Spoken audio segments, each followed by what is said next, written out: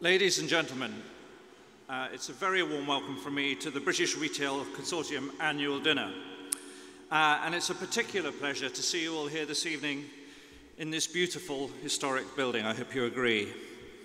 As the video a moment ago highlighted, the theme tonight is the changing face of retail.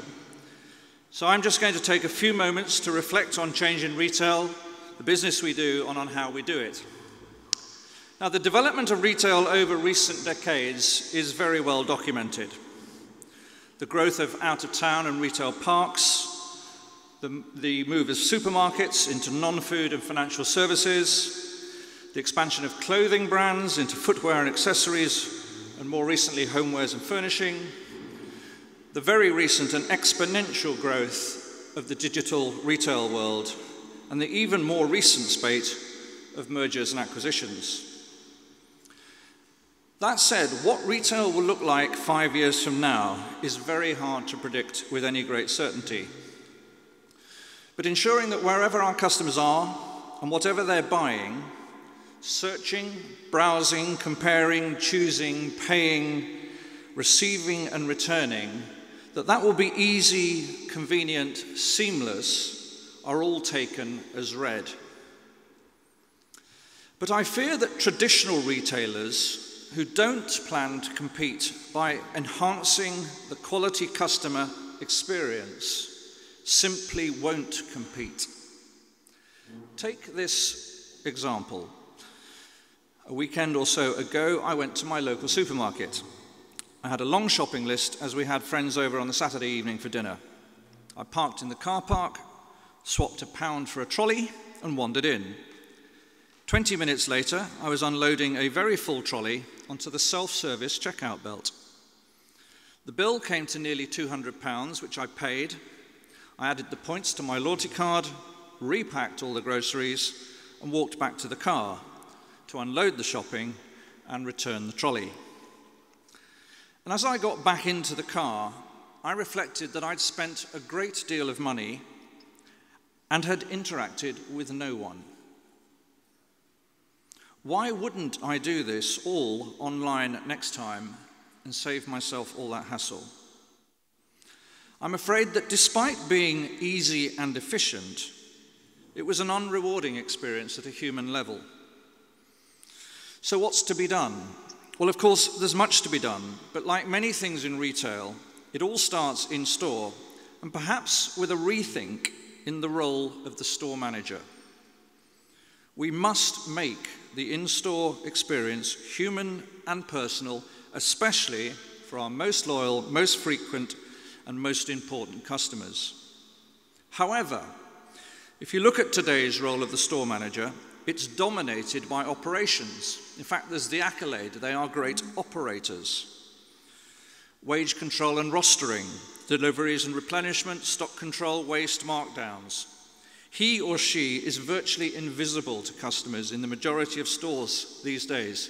Surely that has to change in the face of online competition.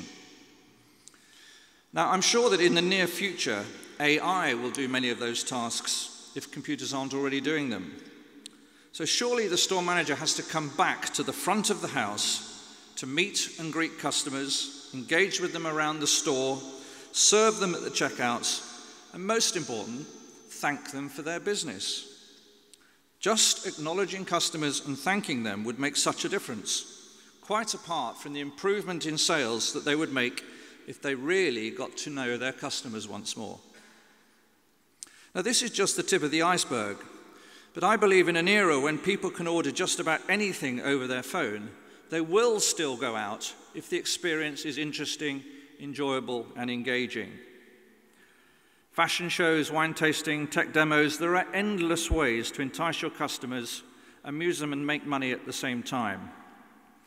We know a mobile phone can offer you more choice, lower prices, potentially greater speed and convenience than many stores, but currently a relatively empty experience.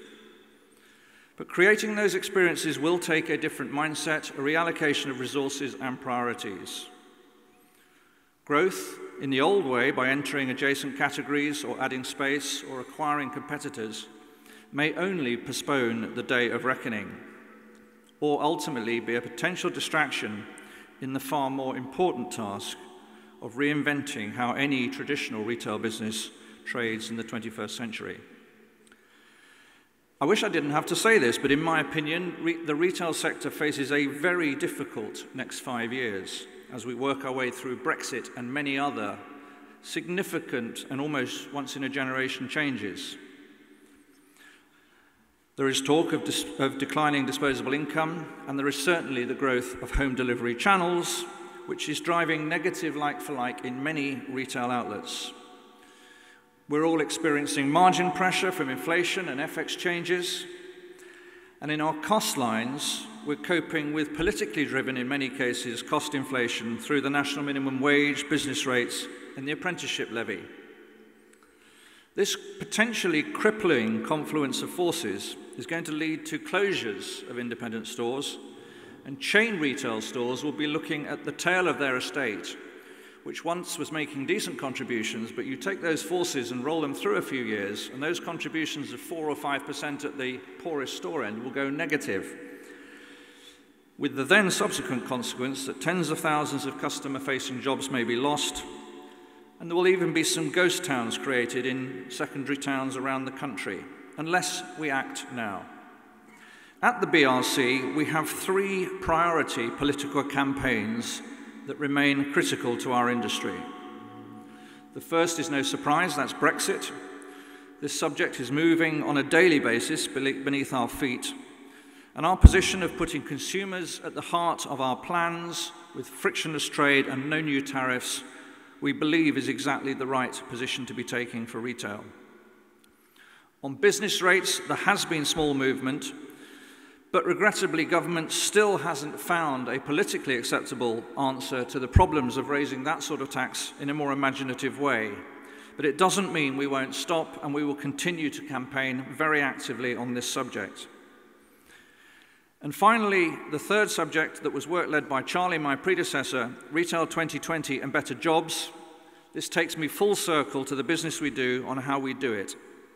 The backdrop I've described makes it more critical than ever for the BRC to help us build on what the industry already does well, but to come together and make our whole industry better. Helen will just touch on this in a moment. And finally, before I wrap up, I have an important announcement to make. Well, I think the grocer stole my thunder earlier in the day, despite this being embargoed till 9 o'clock, but there we are. It's a new world we live in of real-time news. But I'm delighted to tell you that Richard Pennycook has agreed to be my successor as chairman of the BRC, taking over in 2018.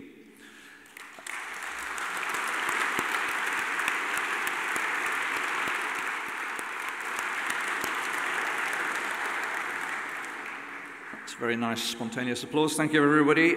Richard is an outstanding fellow.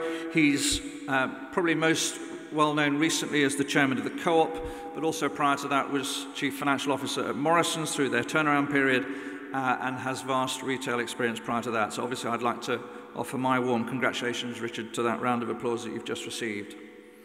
And finally, I'd like to finish by giving my thanks to all of the members of the BRC who've worked so hard on our campaigns, on our educative exercises, on our events program over the last 12 months, many of whom are here tonight. So thank you all very much. And my final thanks, and very important thanks, are to our premium partners who have helped fund this evening's lovely occasion, PayPal and the Retail Trust. We're very grateful for your support. So everybody, enjoy the evening, enjoy the opportunity to catch up with friends, enjoy the debate, and thank you once again for coming.